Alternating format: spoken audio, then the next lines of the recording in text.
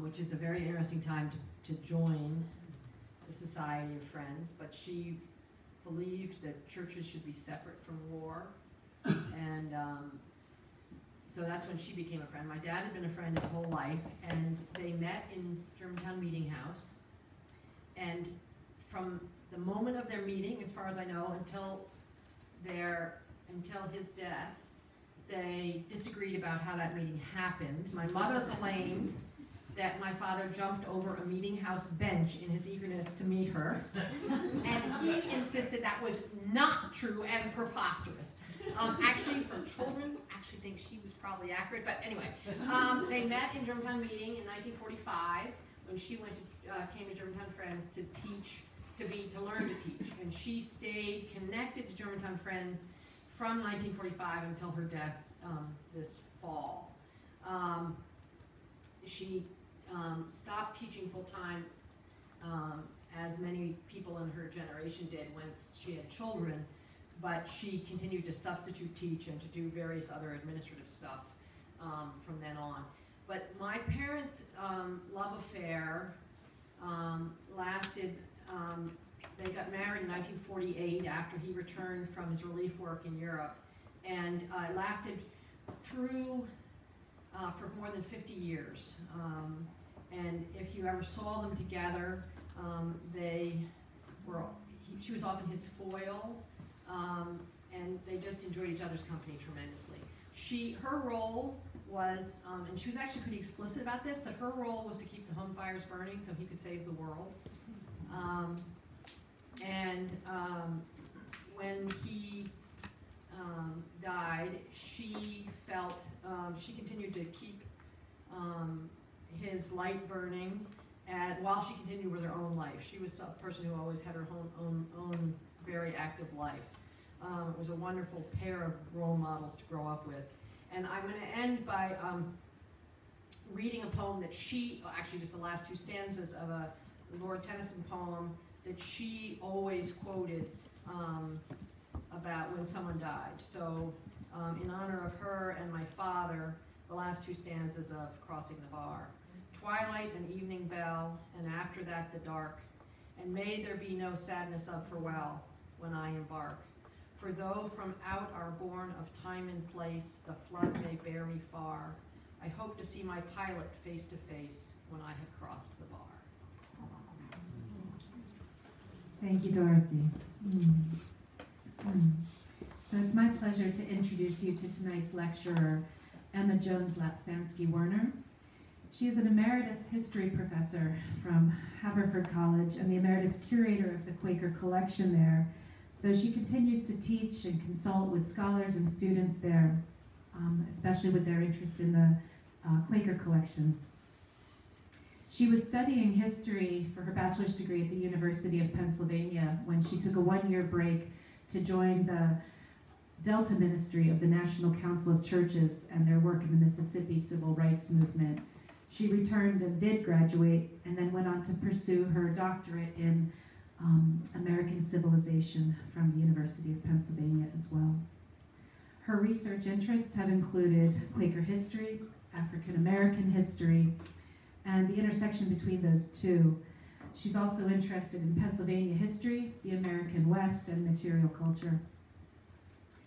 Some of her many publications, or some of her most recent ones, include Quaker Aesthetics, Back to Africa, Benjamin Coates and the American Colonization Movement. She is a contributing author to the Oxford Handbook of Quaker Studies and to Quakers and Abolition. Lapsansky-Werner has also co-authored a college text on African American history and is a co-author on the Pearson Education High School American History text. She regularly consults to museums and to pre-collegiate curriculum developers on enriching and enlivening public history and classroom history presentations. She's currently at work on 3 projects: a history of the Bryn Mawr Quaker family, a study of a mid-20th century Philadelphia multicultural intentional community, and a culture on the Quakers' transition period after the death of the 17th century founding generation. That'll be published by Penn State University Press. Having been an active member of the Organization of American Historians and the Friends Historical Association, a board member of the Library Company of Philadelphia, and a past board member of Friends Central School, she currently teaches Quaker history and first-year writing at Haverford College. She's the parent of 3 Friends School alums, a member of the Lansdowne Monthly Meeting, where she served as member of their school oversight committee. And on a personal note, I'd like to share that I first encountered Emma through the Friends Association on Higher Education. She's known as a steady, brilliant voice for justice, for truth-seeking, as an exemplary teacher, and as a warm, kind, and direct person. And it's a delight to have this opportunity to speak before she shares her message with us, to let you know how glad I am that you took us up on our offer to be our lecturer tonight. Gosh, who is that person? It's you. I can reread the bio if you want me to tell you. Friends, it's been our practice to settle into a worshipful silence and then allow our speakers to speak from that silence when they're ready. So if you'll join me, let's please settle into appreciative worship together.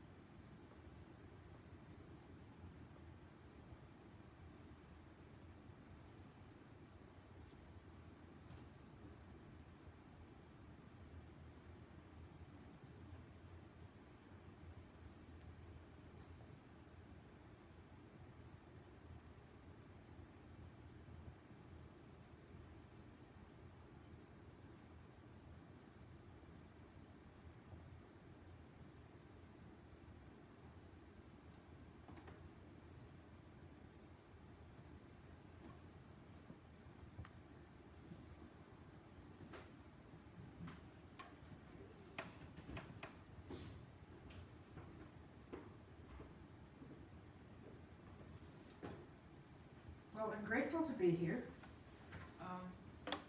to have a captive audience for the things I like to think about, which is a fun way to spend an evening, at least for me. What's that? Are you on? I hope so.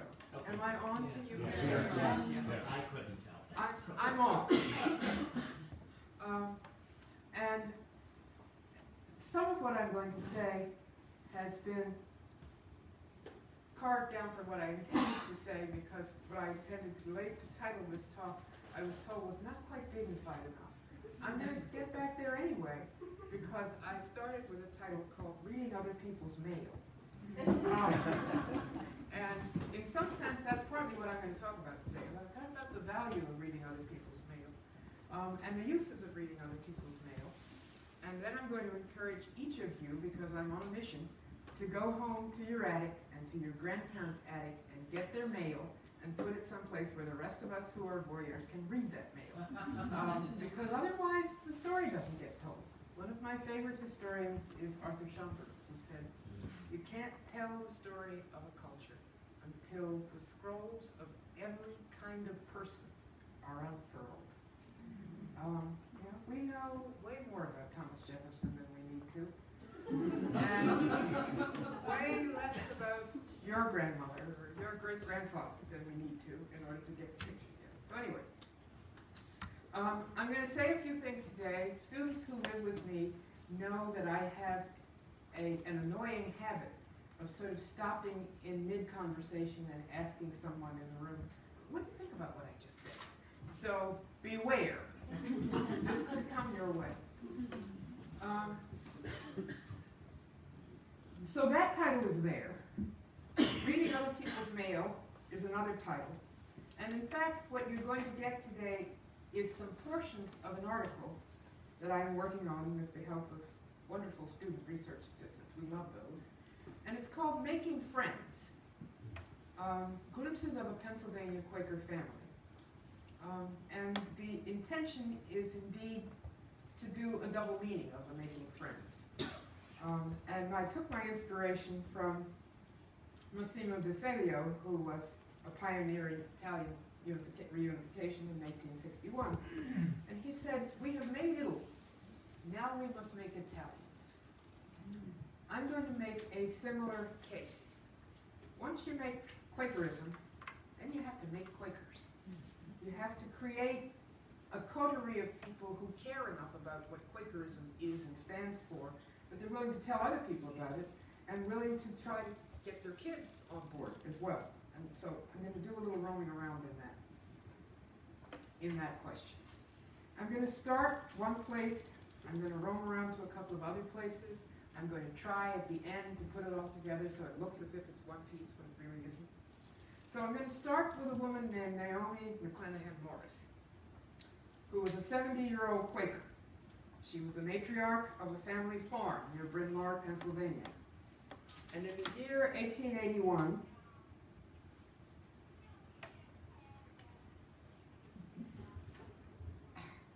my own phone is misbehaving. This is a good time to remind friends to To turn turn their off. Right, Exactly. do that. Exactly. All right, let's try it again. So she's managing her farmhouse in Bryn Mawr in 1881, and she's bought a new cook stove, and she's bought a new fangled appliance to heat water in the bathroom. The woman is modernizing. And in my way of talking about modernization with students, I often say that one of the things that begins to happen at the end of the 19th century is that we move from people running machines, from people doing things manually, to people running machines that do things. And in our own lives, we've moved to machines running machines, that there's a kind of process there. So she's got a new cook stove, and she's got a newfangled appliance to heat water in the bathroom. And she's entertaining dozens of family members and friends, some of whom, like George Vaux, arrived with 3 children, a nurse, and 4 horses to spend the summer. Okay? So I'm not entirely sure that this is the house she lived in. It's the house it's one of the houses on the Harriton homestead in Bryn Mawr, but it's not the one from which we collected papers when we went to visit them in the early 1990s, late 1990s, and collected those papers. I am going to warn you that one of the things we did when we collected those papers was say to her, you know, I'd like to see everything and think about what Haverford can use. And she said, well, we have receipts from the 1820s on. They never threw away anything. There was a big house, and anything that you would have thrown away, just pushed it upstairs. So by the time it got to the attic, it was 120 years old. And so we got to this attic, and there were the receipts from eggs they bought in 1859. And they said, you don't want this stuff, do you? And I said, oh, I think we do. So we took this stuff home. It was not from this house, is the point. It was from a very different house, and I don't know really which house she lived in. I'm supposed to figure it out, but I don't know. And that's not germane to my story. So we took those receipts home. Both within and near her homestead that year, Naomi Morris oversaw her family's management of ubiquitous illnesses and the numerous deaths in the family during that year. Not all of them took place in her house, but some of them did. Most of the dying people ranged between 72 and 93 years old. But one of the hardest losses was an 18-year-old Casper Allen, who was described as never very strong.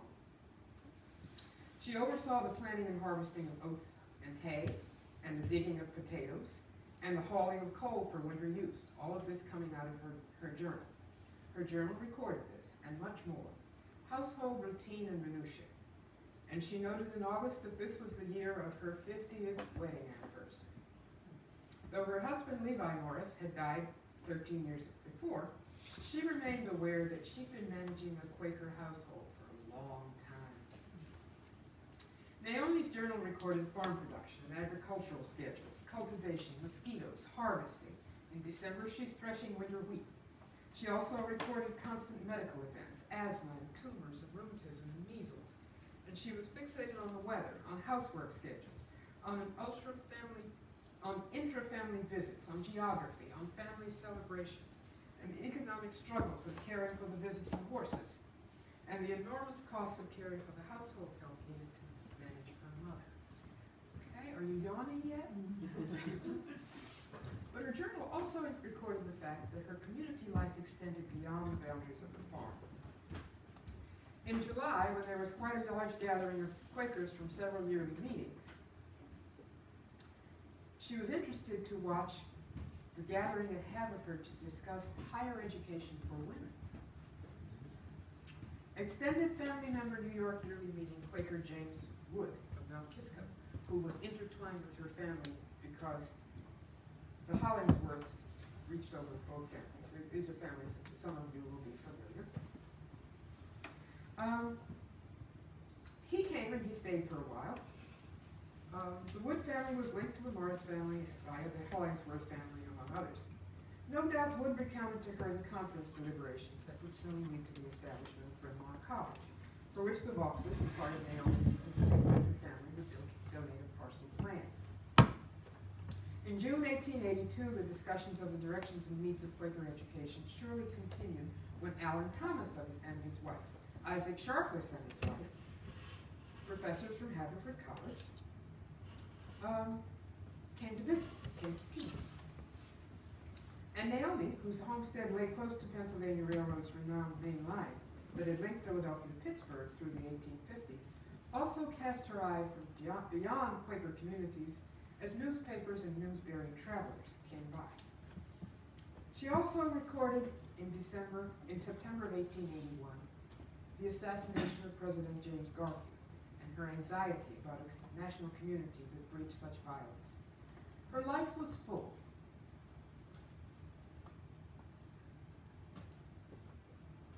That's her diary. So she keeps track of all these things. This is Garfield's death. And she's keeping track of all this in her journal. Fortunately, they didn't throw anything away. Everything was on that third floor in the attic. So when we got there, it was there. Okay, next one. Her life was full of many things. And I add this here just to remind us that in point of fact, the things we take advantage of, where machines are doing this and somebody else is doing this. Some of us now can turn on our washing machine from our button outside in our car. She couldn't do that. She had to oversee this stuff. She had to be there. So her life was full, but she was also part of a team that included her daughter Emma Morris Shin and her daughter's husband James T. Shin, who helped manage the finances, and her cousin George Vaux, who lived down the street. So she was not alone in her household.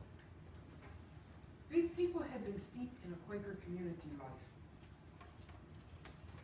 The world she inhabited was the world of Philadelphia's Religious Society of Friends, a world outlined by historian Phil Benjamin's The Philadelphia Quakers in an Industrial Age. And at the end of this, I have a list of stuff you can read. I know you're all going to go home and read tonight, right? It was a world designed not only to nourish and support Quaker individuals and their families, but also to provide for the longevity of the Quaker community as a whole. Last summer, I set a classroom full of students to reading the mail of the Quaker Coat family. As I said, I considered calling this talk reading other people's mail. One student read the mail, read some of the mail, and I didn't have them read all. There are 2,500 letters in that collection. But one student, and I pointed them to the things I wanted. So I said, read Francis Coat and read Francis Reeve Coat. So there were some links to what they were supposed to read. One student entitled a paper that resulted from his research, The Road to Isolation. And then he went on to explore the importance of the concept of a guarded education, where schools like Westtown, which started in 1799, could protect young minds and consciences from the distractions of the secular world. I want to suggest to you that the secular world is always and forever. And so when we're talking about raising Quaker children, or Quakers in a secular world, I'm talking about this secular world, the one we have now, and the one she had in 1881, and the one William Penn had in 1681. I'll get back to that one in a minute. If I'm good, can I have a glass of water? There's water right.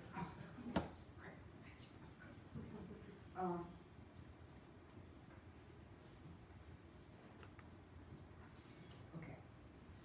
The student who wrote about the road to isolation, which is an interesting way of looking at it, goes on to explore the importance of the concept of a guardian education, where schools like Westtown could protect young minds, while having upstanding Quaker adults mold their minds and their morals. Haverford College, after all, started in the 1830s, also assumed this role, partly to protect young Orthodox boys from the temptations of those other Quakers. And that's a story that has its own meaning. It's a story we haven't explored very much because in many ways it's embarrassing to Quakers who have people spending time in graveyards fighting over things. It is embarrassing. It's troublesome. But I think that when we begin to unravel that story and tell it, we're going to find it a fascinating piece of our history. Indeed, there's little validity.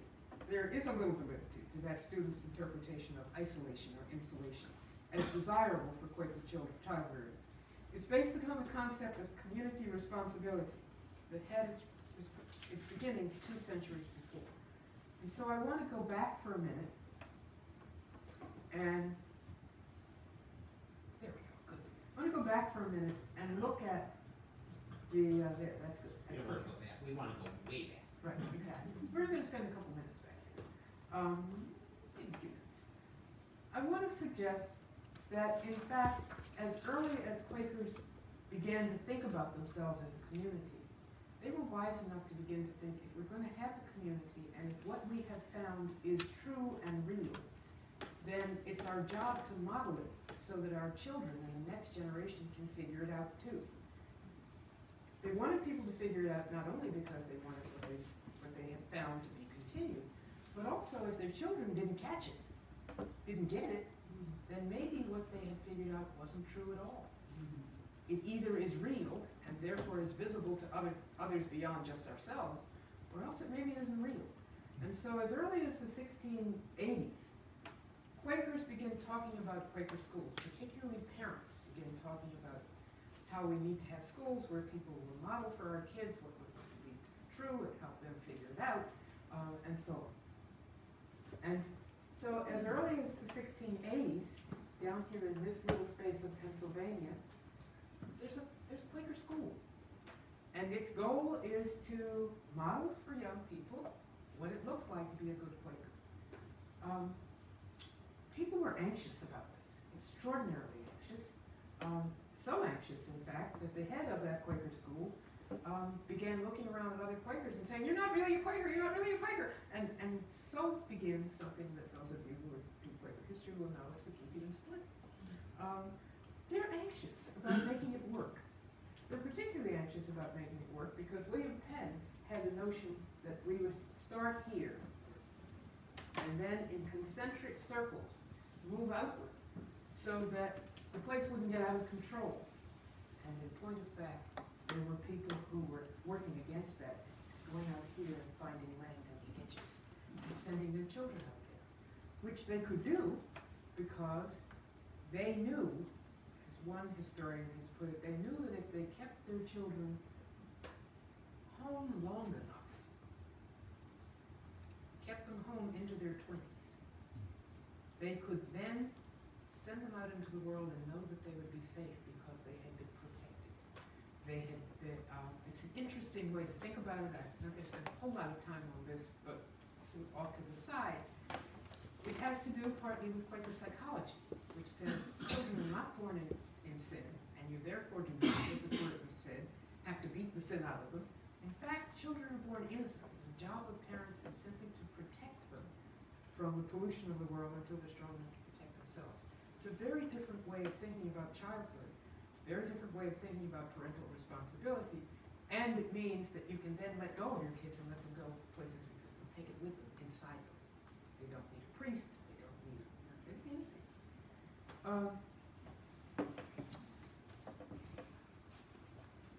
So in 1681, when William Penn termed his holy experiment, a few thousand adherents of the Religious Society of Friends, he hoped his experiment in religious community life would be broad and dynamic, and that he would be able to help the next generation catch hold of the indwelling Christ, whose guidance could be discerned by inward life, and the moral community could be nurtured and sheltered within a like-minded community.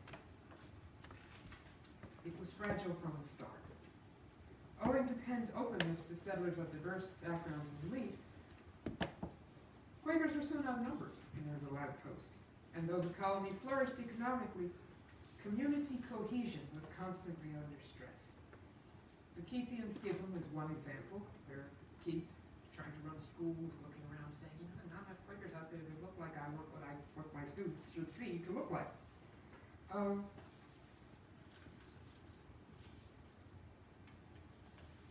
skipping some things as I'm watching time. Indeed, within Penn's lifetime, much of Penn's dream did get defined on the footprint of a young colony. Modern scholars continue to find new meanings in the mark left by early Pennsylvanians on the development of the American nation. For early Quakers quickly used the advantageous location and natural resources to create a vigorous economy, and an international trade, and a modern education system, and a political consistent with democratic contours. Yet the growth of Pennsylvania was not without stress. Barry Levy, who described this family system, said that Quakers kept their children home longer, then set them off at greater distances than other groups because they didn't need a priest or a parish. He talks about a very complex land management system. And I really encourage anybody who's interested in Quaker family life to go back and look there.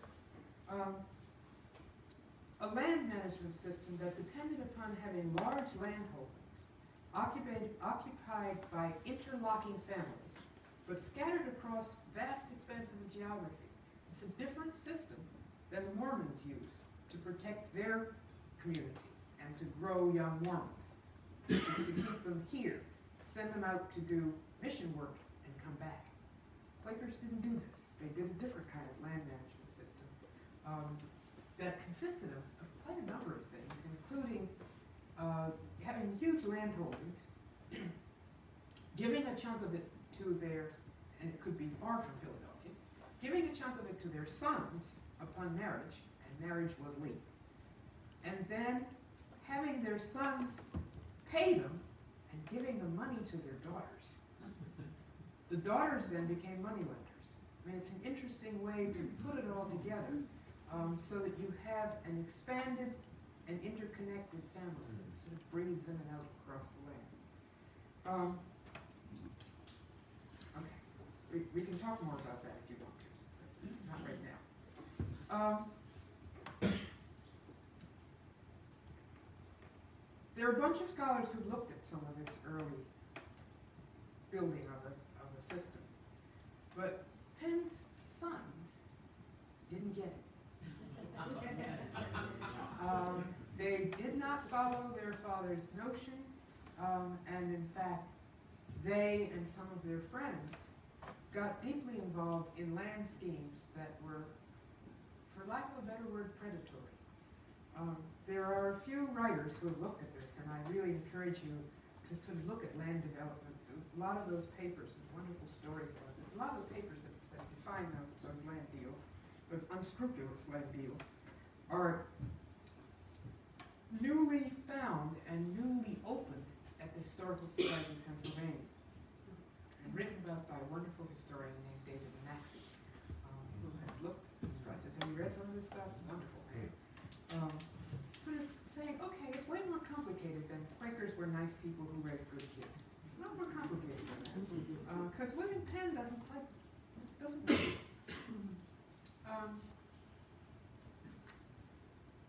Okay. Neva Specht, whom you'll look at later, and David Maxey. Neva Specht has looked at what happens when Quaker kids moved across the Appalachians. He started new meetings on the other side of the Appalachians. It's family members from over here, and they knew what they were doing, except that sometimes people came from other places with letters of introduction that were maybe a little bit suspect by 1700, and would enter the meeting, and they'd take on all that wonderful committee work. You know how we love it when someone comes and is going to take on committee work. They took on the committee work, and later it was discovered, oh, these people weren't who they said they were. They forged their letter of introduction, and they slid in sideways. It's a way more complicated story. But anyway, in England, the schools were founded as early as the 1690s. And early instruction in the way of truth is what they had in mind. Also in the acquirements of useful languages and sciences and in necessary employments suitable to their age and strength. There's great concern about the suitability of teachers. This is pulling from quarterly meeting records from England. And about adult examples. It's recommended, they said, for your respective meetings to take care to have some weighty, suitable friends go and inspect the schools. The adults to whom children were exposed outside of school were also to be carefully screened. This is again a quote from England in the 1690s.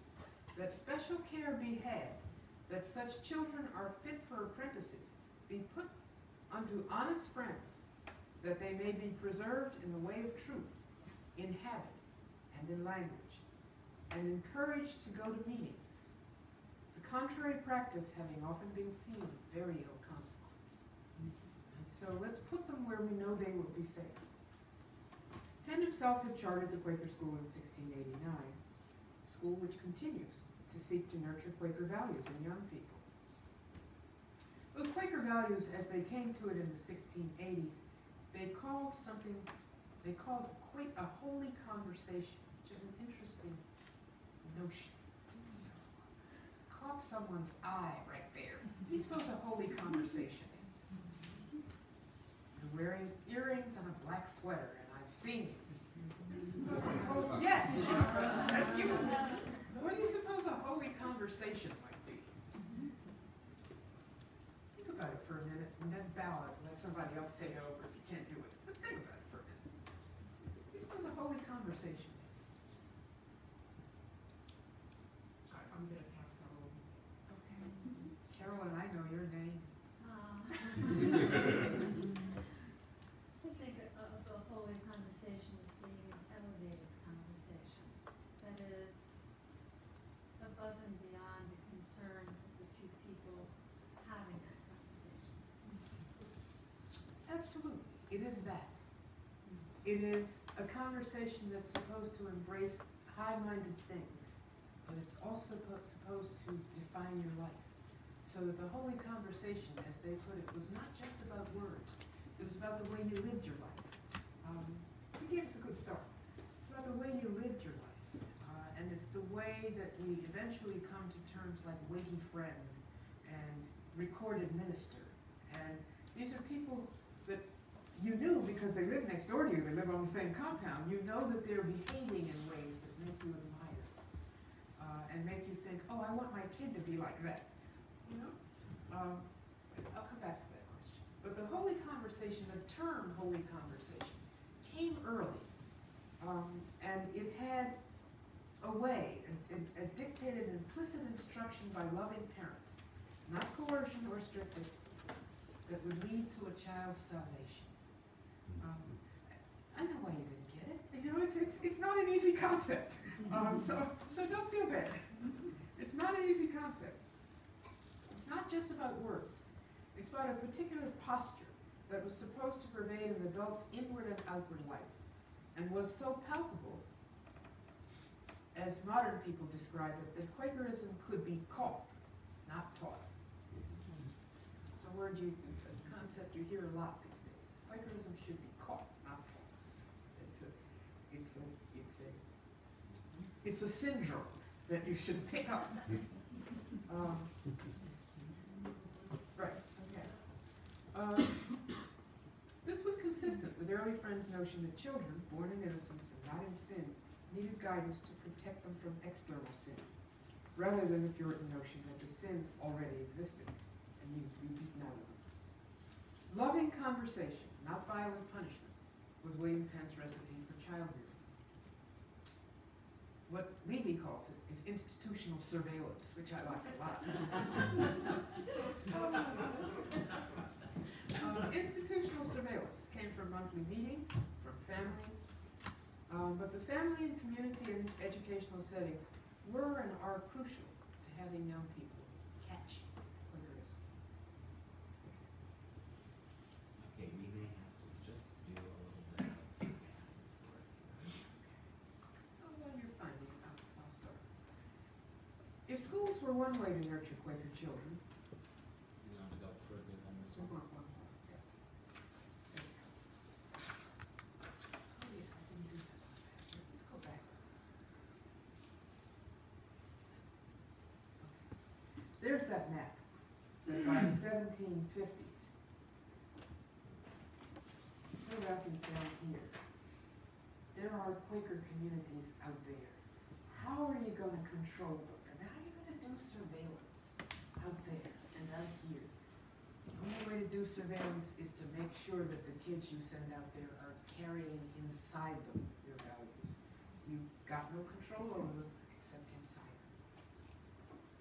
If schools then, okay, are one way to nurture Quaker children, then another way was to surround them with other Quaker families. Their cousins, their in-laws, their extended kin were encouraged to live in close proximity to each other and to pass children around within extended families to be apprenticed or otherwise nurtured.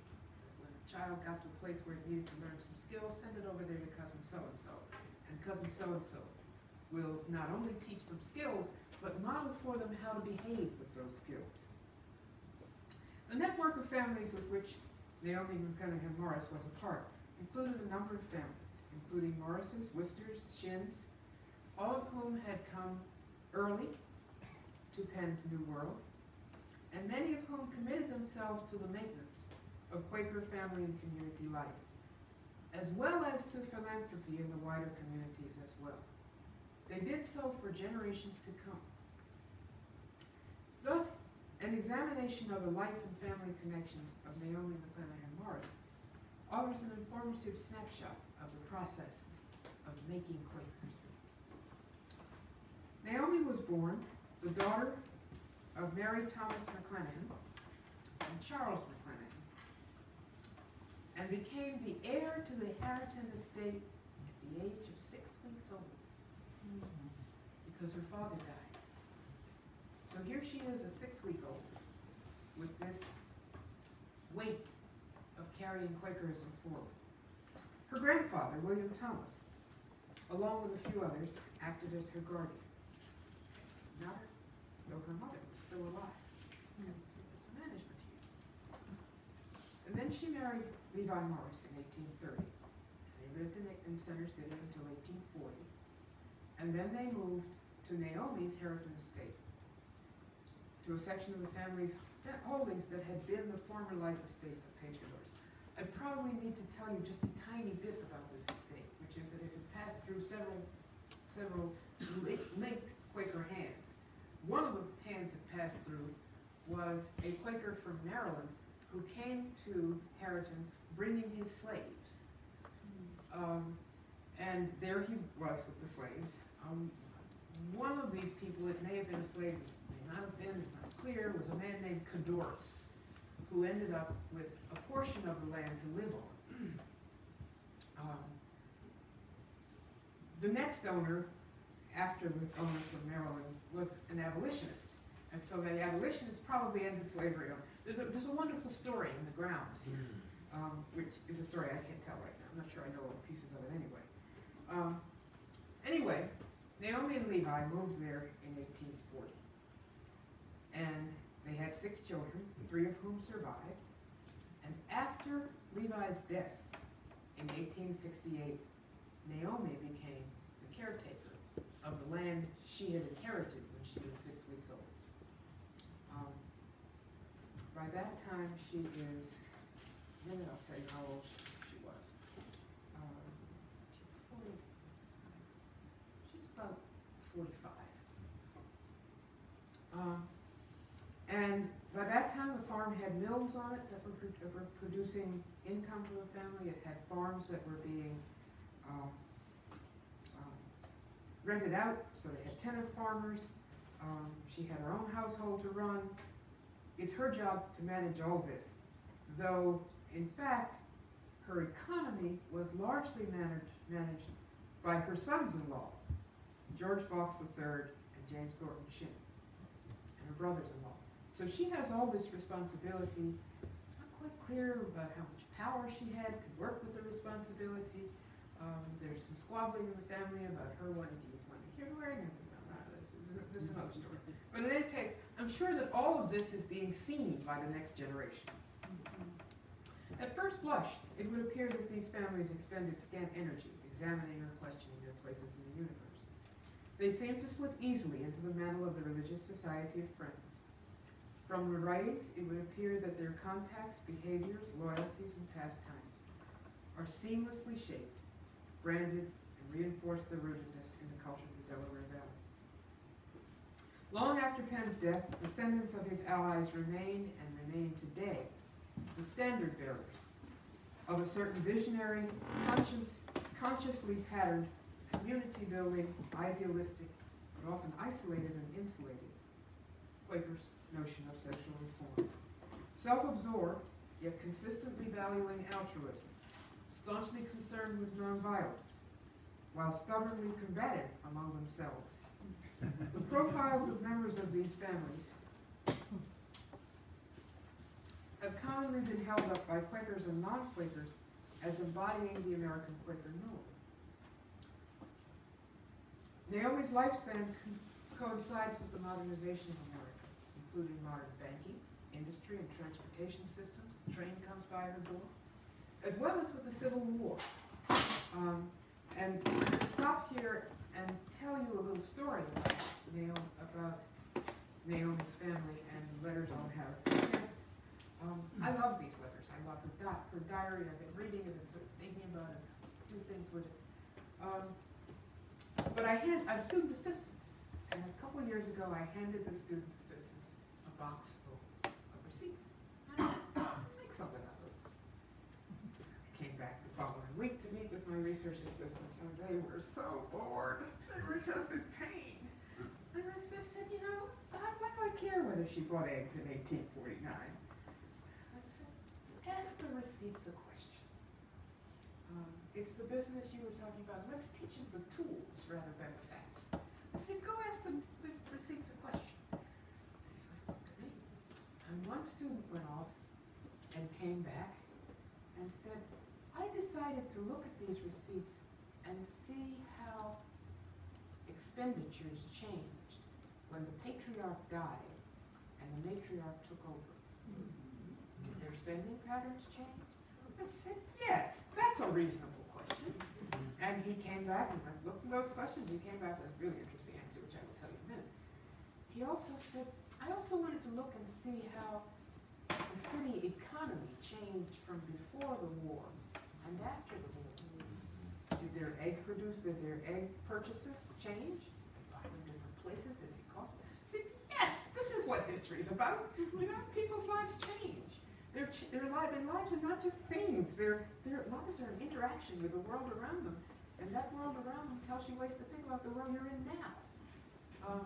So he came back and he had interesting things to say, which I'm not going to tell you because but the challenges people now faced after the Civil War and after Haverford had emptied out because people went to the Civil War saying violence is bad but slavery is worse, and all the struggles and the writing home about how they felt about that and how they figured out, you know, Quaker are nice pacifists, they never fight.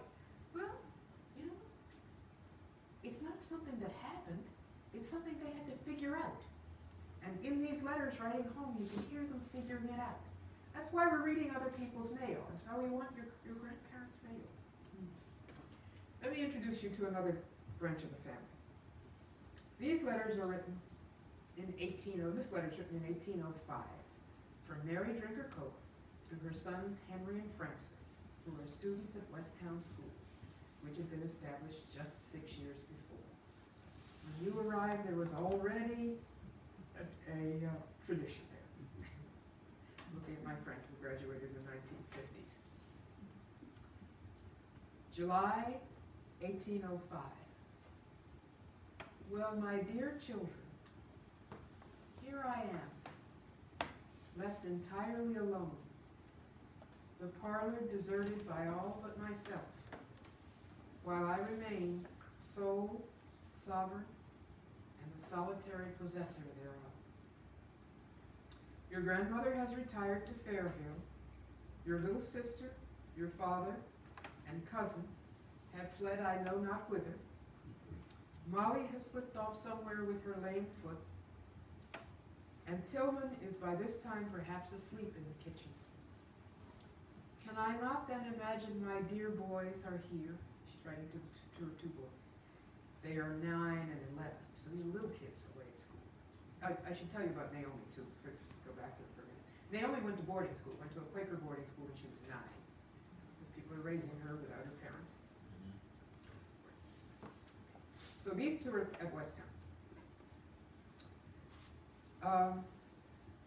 Can I not imagine then that my dear boys are here, and I enjoying their agreeable company?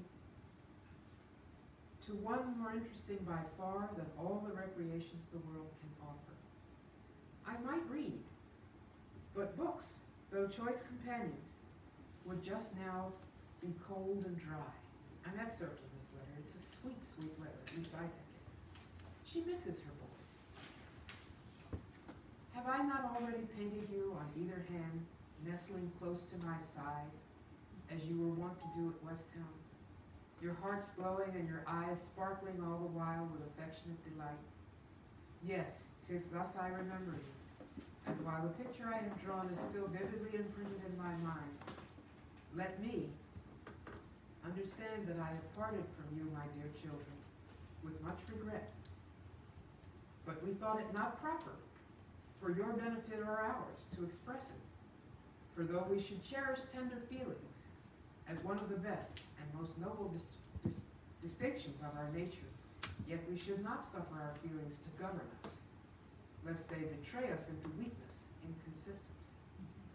When we feel conscious that we are sincerely desirous or acting for the best, and according to our judgment believe what we are doing is so, we should always endeavor to preserve a dignified composure, even under the severest trials. I'm a 9-year-old. I get it, Mom, I get it.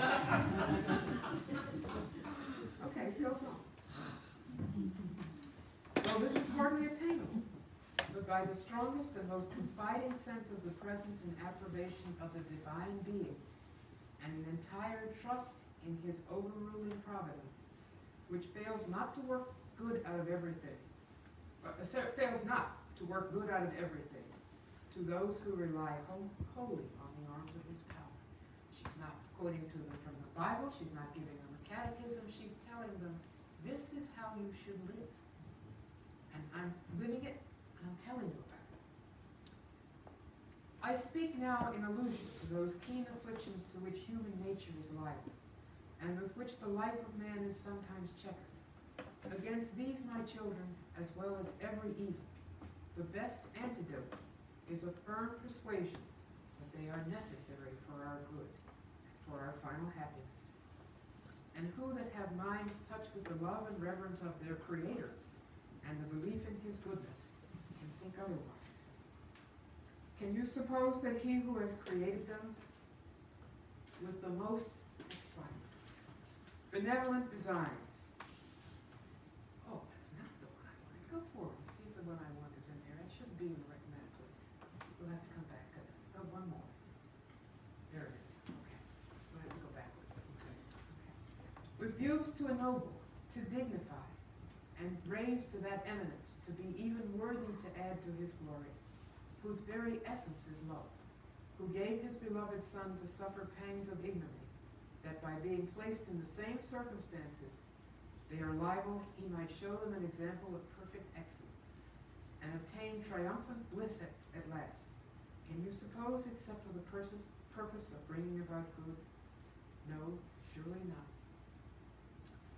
I'm going to ask you whether your mother or father wrote you letters like this when you were when you were 9, but you know, you can see the same anxiety that drove George Keith in 1693 is driving this mother to say, my job is to make sure you understand what your inheritance and the possibilities of your life. And then she goes on, I've strayed from my purpose. I meant to have told you about how I found the road better on my way home from visiting you. I went to visit your little brother, and we stayed till 5th day. I don't know where the little brother is. And then took him with us, and attended Bradford meeting, and after that we took him along with us to Uncle Nathan's and cousin, I can't read it, where we left him to take him back to his uncles. Okay? Kids being passed around to various people who are going to help shape him the way they want him shaped. Farewell, my dear children. This is a third child. This is not the one who's at West Town. Farewell, my dear children. It's too late to add more. But I am your ever and truly affectionate mother, Mary Cope. I think it's a sweet letter. That letter is at Haverford for anybody to read. You can read it online. You don't have to go there. There's a series of these wonderful letters to these boys at West Town, dating from 1804 to about 1808. The ones home from the kids are a riot. Just, if you're feeling sentimental, then go to the one son writes home and says, Mom, I'm really sorry I forgot to write about the oranges. Thank you for the oranges. I know that if I'd sent you, then you'd feel like you'd want to send me more oranges. I'm really sorry I forgot to write about the oranges. You can see my pen fell out the window, and I fell out the window, and I couldn't write again, and it was dark. So the letters home from the kids are a riot. But you do get to see parents trying to do their best to shape their children, and children kind of get it.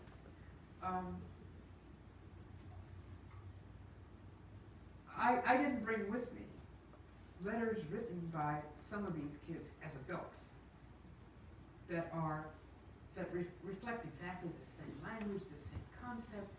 These parents managed it. They got it. Okay. William Benn talked about it a lot. Let us now try what love will do. But Cope talked to her kids about it. She said it. All right. Now let's go back to few modern writers have addressed the question. Harriet Heath. Oh, let's go forward one and then back. Here we go. Okay, it's one of my favorites. Harriet Heath, wife of a longtime Haverford psychology professor, Douglas Heath, has written about ways to view and manage young children in order to achieve integrity and morality in adults.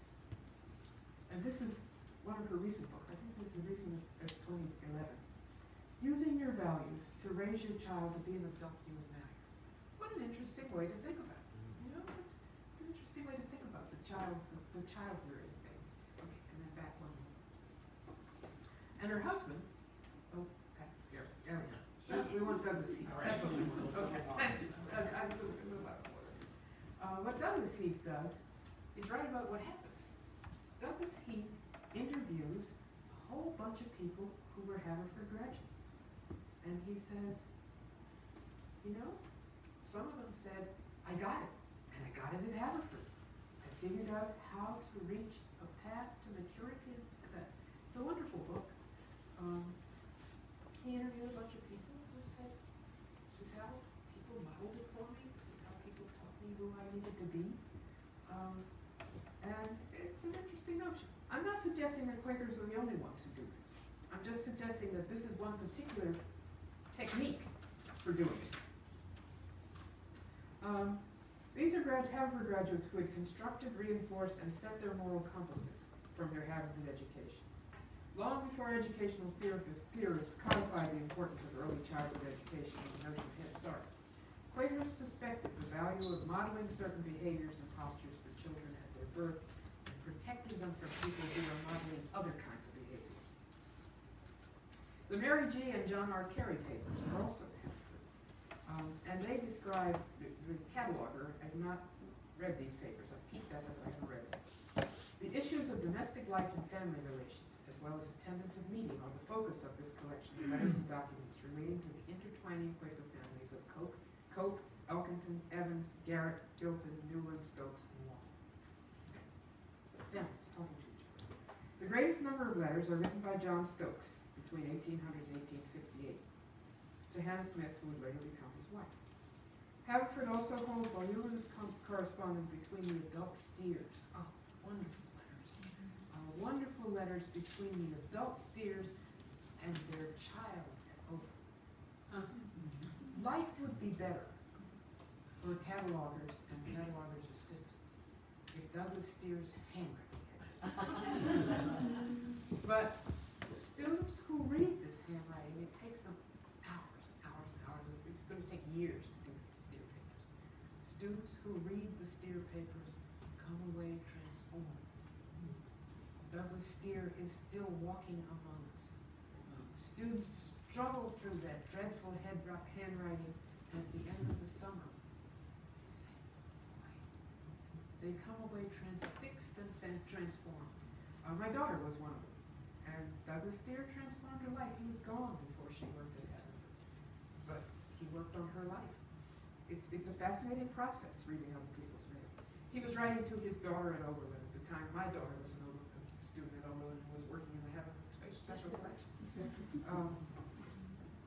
Last summer, when I taught the course, I had students read some of the letters from Thomas Cope and asked them to speculate how parents' letters to these sons of Westtown might have influenced and shaped their lives. The students who read these letters were transformed. Two of them came and went to work in special collections, as after having read a few Cope letters, sucked them in. So, you got your people working in those collections. I asked them to look at the letters both in terms of what they could see in the past and in terms of what they could see in the present. Look at their own parents. Say, how do you know what your parents think is important? How do they transmit that to you? Did they tell it to you? Did they write to you? Did they model it for you? Think about that process. And how are you going to do it in the future? Do with your own kids in the future. Douglas Steer still walks among us. Mary Cope still walks among us. One student focused her essay on the group dynamics visible through the letters of both the childhood and adult examples of Frances Reeve Cope's correspondence. Another student mused about the possible relationship between Frances Reeve Cope's post-Civil War philanthropic efforts and the role models he saw in his Aunt Clementine, a school teacher, and his grandfather, Thomas Cope, who was a founder of Haverford College and of the Institute for Colored Youth. The intertwining dynasties of Quaker philanthropists and businessmen and women were one of the narratives that were visible from reading other people's mail. Okay, I'm almost done, but first I want to know exactly what you're thinking right this moment, Maurice. Teacher Maurice, what's on your mind? I was thinking about my parents, in fact. Good for you. Good for us that you and good for them. And the variety of ways that they affected me and my brother and my sister, and not with many letters, although my father was a steady letter writer to his own mother. We lived in D.C. and she was in Brooklyn. And every Sunday the letter was written and was mailed on Monday to his mother. And where are those letters now? That's a good question, because I don't think that, I say a bunch of things to my grandmother's house, but the letters might be. I'll give you Mary Ellen Albashir's number at the New Orleans Spingarn Collection, and you can go talk to her about it. Miss Jenny, what are you thinking right this moment? What I was thinking is I need to go to the shore and spend 3 days with you. There's so much to say. There's so much to ask you, but I don't even know where to start. I mean, honestly, that's what I was thinking. But to be more particular, my mother has transcribed all the letters from 3 generations of her Indiana Quaker family that are quite precious in the sense that much of what you say, although I think the economic situation was different, but one of the things that has always impressed me about that side of the family is the intense love that they had for each Right. other. That's the other There's thing. no feuding, there's no backbiting, they're sending children, they're going, whatever, but that transmitted over generations. And that's partly Quakers. These it's letters are partly- very loving. It's partly white privilege, they didn't have lives that had intense stresses, and so. in Oh, some I ways- think I'm Anyway, going to just argue with you I'm about the just white talking about privilege thing. My relatives. Yeah, I'm going to argue with you about the white privilege thing. I think that we just don't have enough information. about that level of tenderness in other families. Yes. Um, Well, the other thing I was going to say is that my grandmother's people are Scotch-Irish, Presbyterian from Northern Ireland, who come to Philadelphia in the 1830s. And they also have a very similar pattern. They have land out near Pittsburgh in a village where half of the families are there farming. The other half are here going to the University of Pennsylvania doing whatever. And they're shipping kids and people back and forth, and their letters are full of affection and some argument, but very, and they're very abolitionist and very staunchly Presbyterian. So I was just, I'm not claiming that this is a Yeah, no, is a unique thing. interesting It's that it's interesting to think similar about pattern how to in do two it, though. families. The Indiana people, did they come from North Carolina?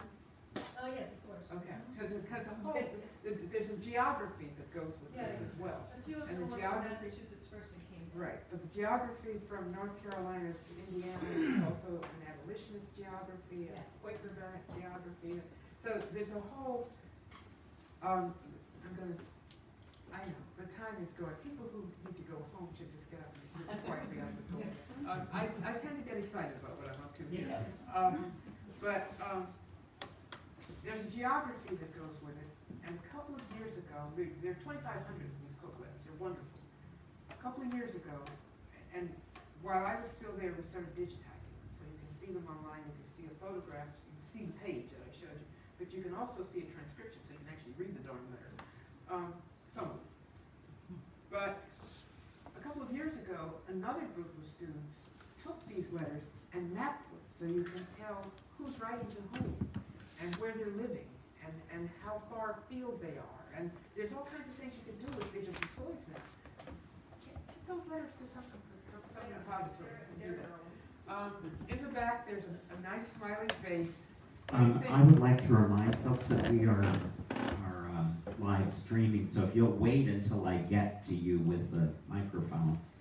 Oh, I didn't okay, see so who you were pointing to. Okay, I'm pointing to this person whose think face she I was remember pointing the to name me, I do John. not. Okay.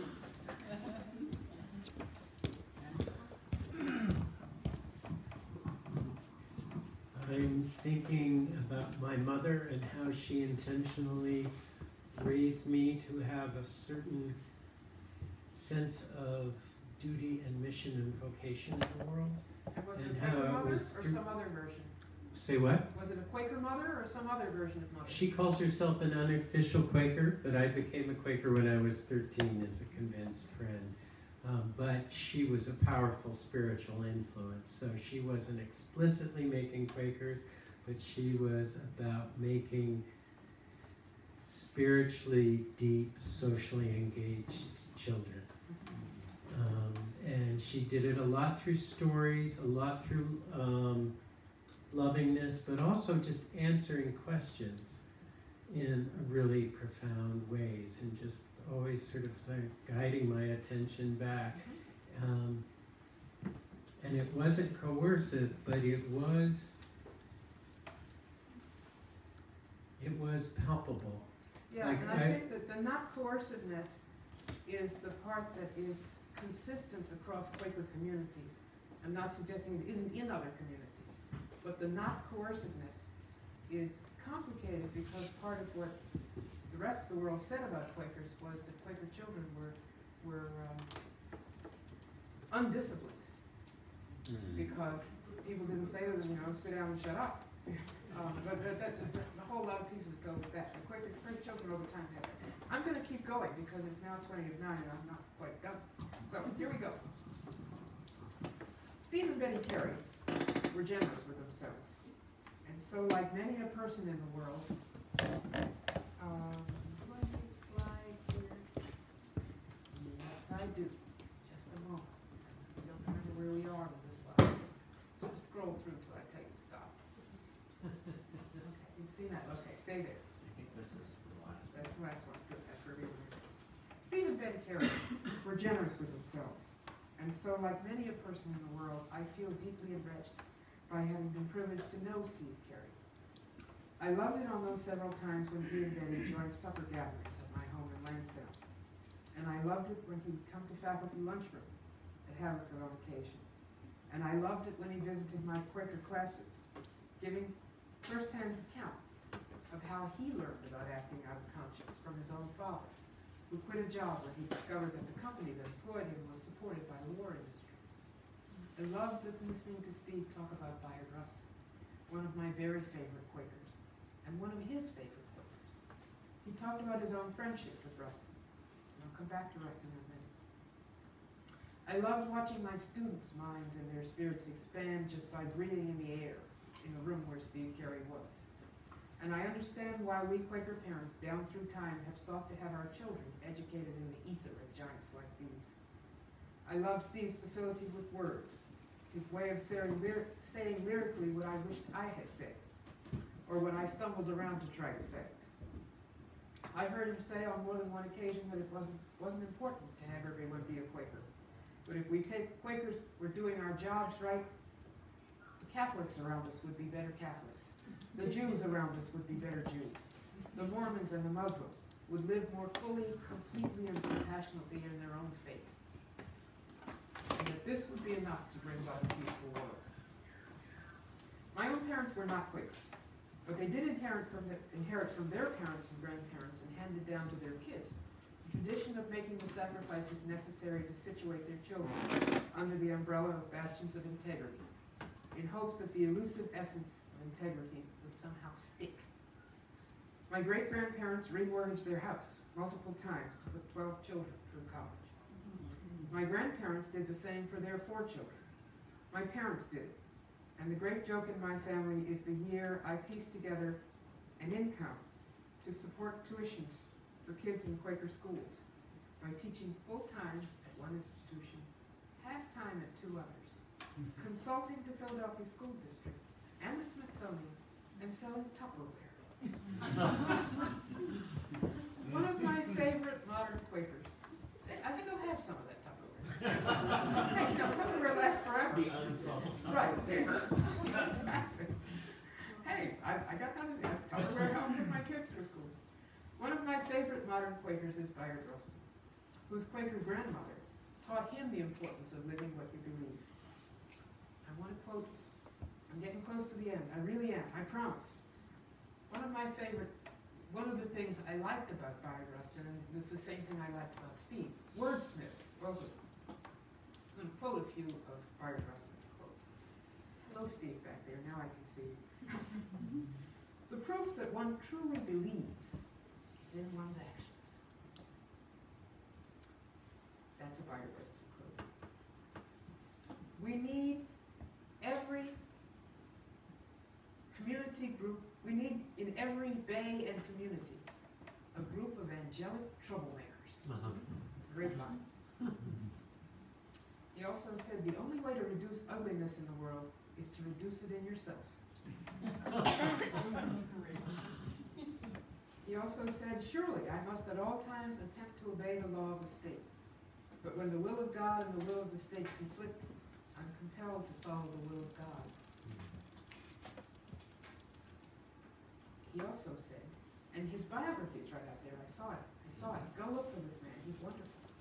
The principal factors which influence my life are 1, nonviolent tactics, 2, constitutional means, 3, democratic procedures, 4, respect for human personality, 5, a belief that all people are one. My activism did not spring from being gay, or for that matter, from being black. Rather, it's rooted fundamentally in my Quaker upbringing and the values that were instilled in me by my grandparents who reared me. I like it that Steve and Bayard are still among us, inviting and challenging us to do the best we can with the one wild and precious life we've been given. A couple of years ago, a good friend of mine wrote a new play celebrating Bayard Rustin. It's a wonderful new play. It's been read in many places. I don't think it's been performed yet. But it's nice to know that Bayard is still alive and among us. And the nice thing about it is the circles of the world we live in. That friend who wrote that play says that he learned about Bayard from me at a lunch in that lunchroom when Steve Cary was present. They're all here.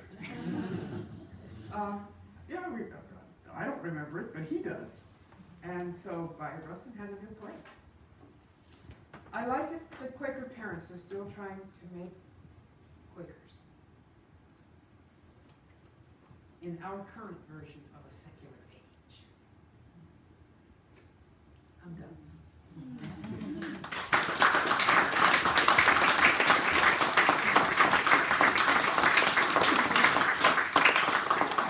You told me I had till 8:45. I made it.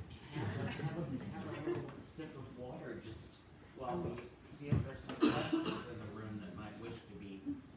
I know there are lots of thoughts here.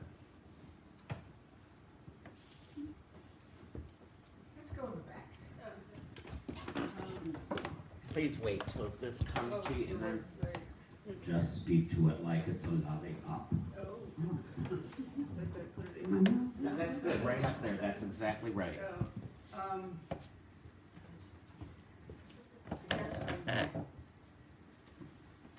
I'm thinking a lot about the role of the Quaker meeting, you know, in supporting families, and supporting young people. There's another biography of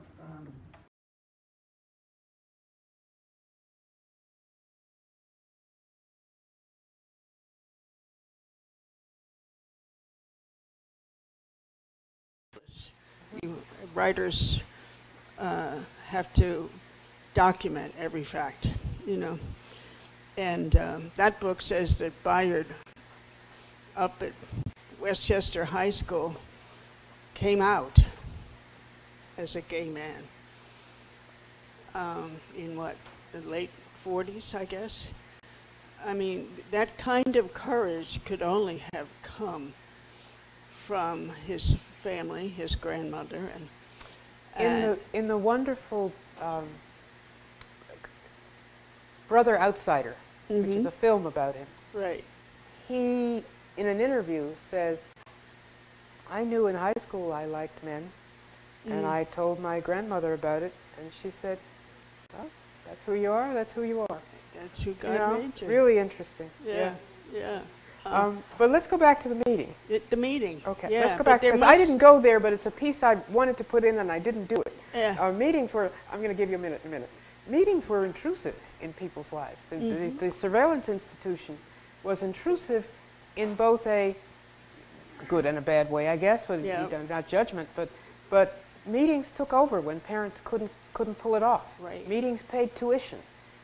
Meetings sent kids to camp. Meetings took a kid and took him home with them. Right. Quaker meeting members still do that. Right. They still say to little Johnny, why don't you come to my house and make cookies? And while little Johnny is there making cookies, they're saying, you know, here's the way the world works. You know? Yeah. So anyway, go on. But, when I was coming up in Quakerism more 20 years ago, I heard stories of families taking in adolescents for 4 years. Oh yeah, absolutely. You know. That's what I meant by you send the kids to someone right. else. Yeah. And in fact, when I was on the executive council of FAHE, Tom Kessinger told me that his father died when he was young, and that 3 men in the meeting took over as his father. Yep. And it's common. Raised him, weekend raising, and Right. but It's common, and it was what I was hinting at when I said you pass them around to the uncle, to the cousin, et cetera, et cetera. But I didn't indicate that when you're passing around from the uncle to the cousin, et cetera, you are passing them around the meeting, because meetings are very often a constellation of families. Yes. But indeed, that there is a tradition of that, and it's a tradition that continues. I don't see it as much, and I feel sad about that. So I'm sure it varies from meeting to meeting, but I see it in Lansdowne. Boy, That's it's alive and well in Lansdowne. that is great. Yeah. And alive and well in Chester. That's great. Good. All right. There was another hand right here with a thought. Yes. Thank you. I'm back on those sisters that got the money from their brothers' farms and then became moneylenders. I want to know more about them. I'll just bet you do.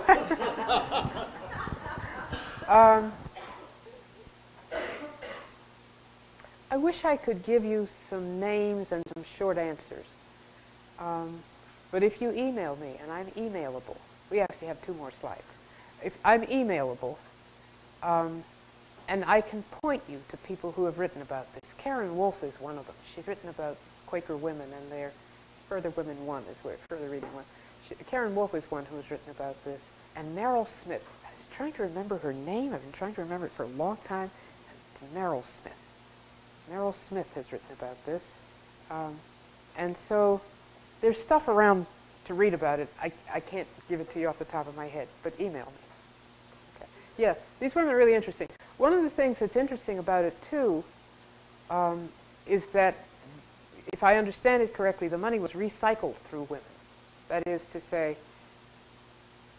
you sold the land to your son, took the money and gave it to your daughter, who then didn't have to marry. And many Quaker, a higher proportion of Quaker women don't marry than in the wider world, because they didn't have to. And because they had other things to do with their time and their lives. I mean, it's a really quite complicated trajectory. I couldn't go there in an hour, but it's a really interesting story, and I can sort of point you to places where you can go there. A higher proportion of Quaker men don't marry than in the, Quaker women, I'm not talking about June and Sally, I'm talking about a bigger picture. A higher proportion of Quaker women don't marry at all or marry late. The ones who don't marry at all often do so, often refrain from marriage because they have some other mission and because somebody has given them an economic place to not have to. So it's a quite complex piece in the 19th century. There are bits of it trailing on over into the 20th, and I don't know where it is in the 21st century. I consider everything after 1950 to just be too complicated, so I don't go there. Should I show the other slide as well? Yeah, just so. Would you like us to put these 2 slides on the website so people can Absolutely. Please, that's why they're there. Yeah, okay.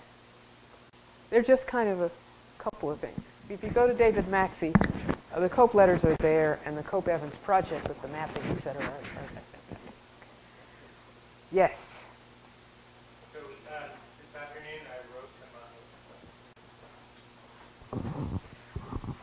this afternoon I wrote to my 17-year-old son to say I was coming to this lecture tonight, and I'm wondering, in the future, how will we read other people's email?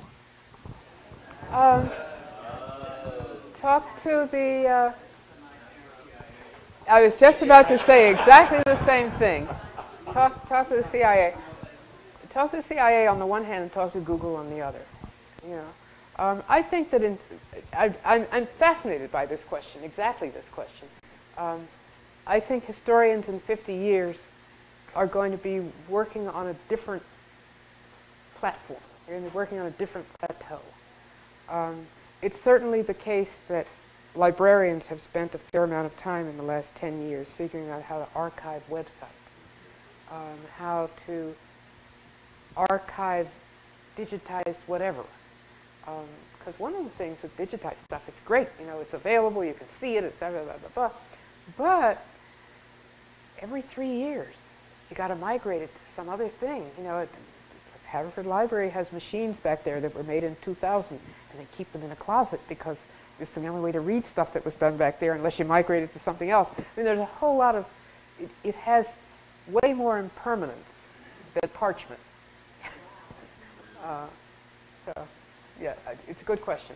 I don't have an answer. When you find one, text me.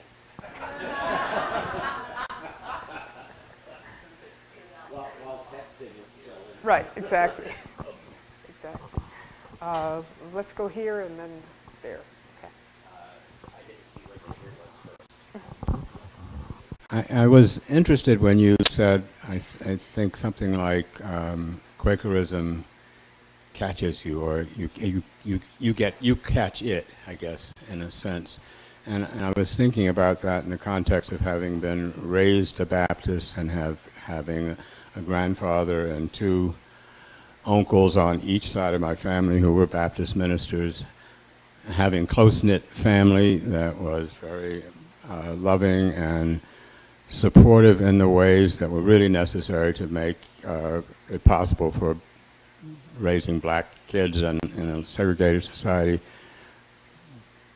grow toward full lives. And at some point, because I loved my grandfather so much and he admired him in the pulpit, I thought I'd be a Baptist minister when I grew up, but I fell away from all of that, but I didn't fall out of the possibilities of being caught or catching Quakerism, which happened pretty late in my life, but I think the notion of modeling, and both from my family and me from myself to my students and to my own children, was a part of the web that was catching me and making me come at some point through reflection of realizing who I am, really. And I think so that's right, and I think that, and I think you're right to remind me, to make it clear that I don't think it's a uniquely Quaker thing. No. What I think makes the Quaker thing a unique phenomenon is the lack of a central authority. There's no, in some ways, there's no there. And so Quaker parents are on their own in a way that a Baptist church offers you a little support. You know, catechism offers you a little support. Quaker families and Quaker meetings don't have, what's the word I'm looking for? They don't have a guidebook. The first Quaker I met, Except for Harriet Heath, was a teacher, a biology teacher of mine in the rather special boarding school that I went to, and he's the fiercest Quaker I've ever met. His beliefs were deeply believed and expressed. He went to jail for a while during the Second World War because he wasn't going to go into the war and that sort of thing, and that was a sort of early stimulus to... and I think that's part of the being caught. The part of the being caught is that a piece of Quaker faith, built into the faith, is a self-chosen lifestyle, a desire not only for integrity, but also to stand outside whatever the society is saying is the right thing, and interrogating it. Not necessarily rejecting it, but at least interrogating it in a way that more traditional structures encourage you not to do. So one last thought.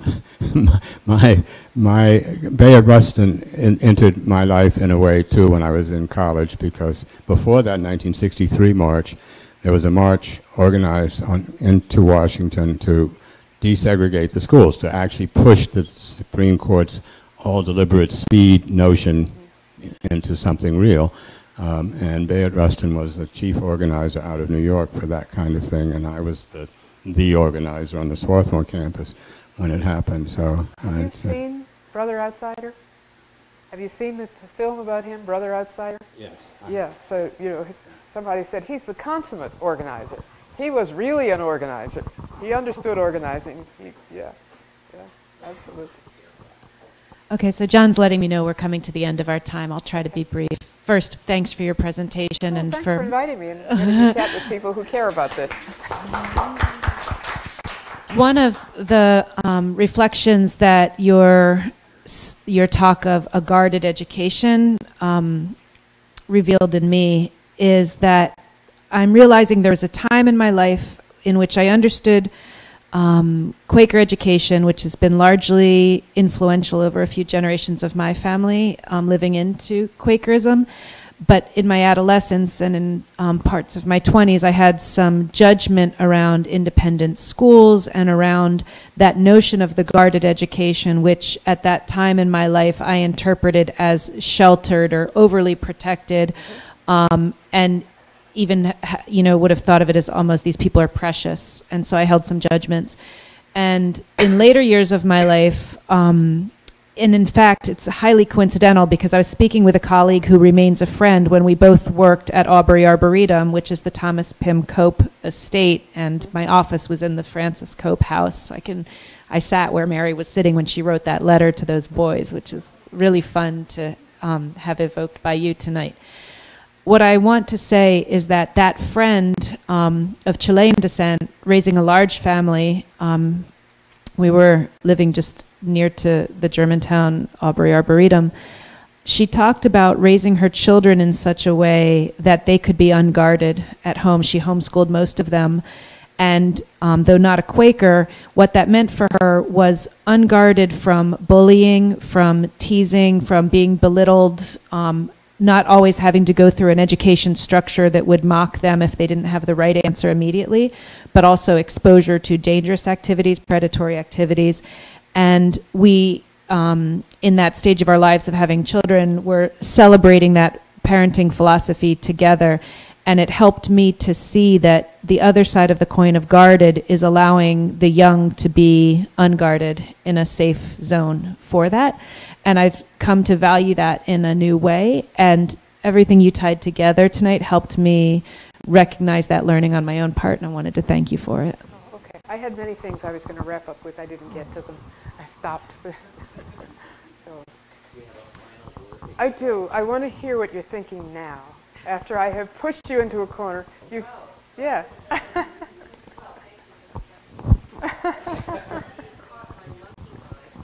Uh-huh. That's what I want. That's what I intend to catch. What? I was mortally embarrassed. I appreciated what you just said about kids being unguarded in a safe space. And I was thinking about my own childhood where I walked to school by myself, half a mile, and I was out in the neighborhood. And there was never any thought that I wasn't safe. And it breaks my heart that that's so not true in so many places now. Not only is it not true, I mean, I guess it's not true. I used to take two trolleys to school with my sister. But you'll be arrested now if you let your kid do that. You know, that's the thing that's hard about it, is that it's now considered child abuse for you to walk to school. Yeah, it's a different secular world. Okay, I hope I stirred up some ideas. I hope Very much so. sent you home to your attic. And I hope that there will be phones ringing in historical societies all over the Delaware Valley. Thank you. Thank you so very much. Thank you, thank you, thank you.